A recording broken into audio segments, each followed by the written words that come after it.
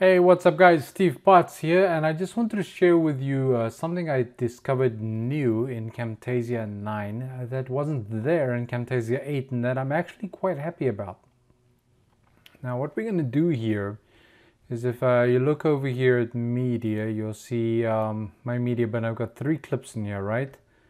There's clip 1, clip 2, and clip 3. Now what I want to do here is I want to edit clip 1, because if you play it, you'll see that I was basically getting the camera ready. It's not quite right to where I want it, and then I managed to pull in the actual zoom effect by tilting the tripod forward. But that effect doesn't actually start here until well into the clip. So what I want to do here is I want to trim or cut or slice this clip. So what I'm going to do here is I'm just going to tap S. Now you'll see we have 1, 2, 3, 4 clips, right? Now in Camtasia 8, if you deleted this, what you'd have to do then is you'd have to go and actually move all these slides down, right? Watch what happens in Camtasia 9 now. Let's just go back. Okay, so we're back over here. We've got our original 3, and what I'm going to do over here is I'm going to slice by tapping S, and see this front piece over here. I hold Control and hit delete. Now you see what happened? See, my edit is now where I want it to be, right? But all the other slides actually moved down as well. Let's have a look at that again. There it is over there. That's the piece I want to delete, right? Control, delete, and all the slides actually move down. So I don't actually have to move these slides individually down.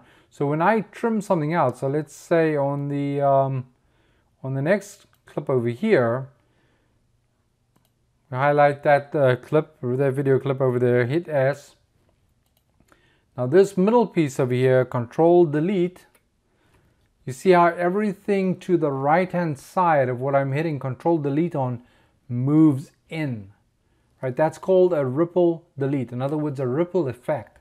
And we didn't have that in Camtasia 8, and it is brand new in Camtasia 9. And it is actually going to improve or speed up the actual video editing process quite significantly. So I thought I'd actually just stumbled upon that, by the way, when I right-clicked on something and saw ripple delete here.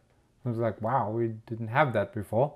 That's new. That's really cool of Camtasia to have that in now. Okay, so I just discovered it right now today, and I thought what I do is I'll just update you guys and let you know that it's there. So also, just a quick reminder, guys, if you're doing some video editing and you're playing around with features here, do right click on video clips or animations and stuff like that and explore to see what is actually available there, because you are going to discover new things. TechSmith, and they have actually admitted to that as much in their own meetings that they've had with me. Actually, they admit 100% that they have features packed into these things that they don't even tell people about. You know, it's odd, I guess. But it's up to you though, go and look, okay? But I found it, shared it with you. Now guys, if you like this video, please thumbs up, it does help. If you want to see more of these videos, please subscribe if you haven't already. And this is Friday, and I want to get out of here. So Steve out, man.